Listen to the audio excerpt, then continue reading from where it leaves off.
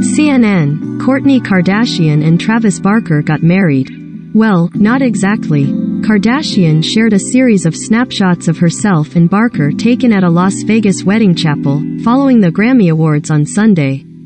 She said in the caption on Instagram that they did not obtain a marriage license, therefore they aren't legally married.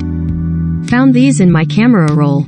Once upon a time in a land far, far away, Las Vegas, at 2 a.m., after an epic night and a little tequila, a queen and her handsome king ventured out to the only open chapel with an Elvis and got married, with no license.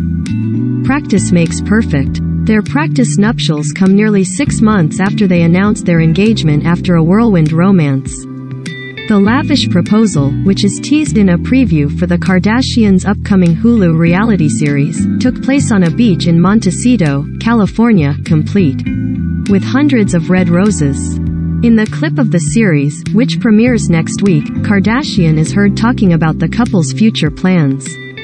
Perhaps they're saving their real wedding ceremony for the show too.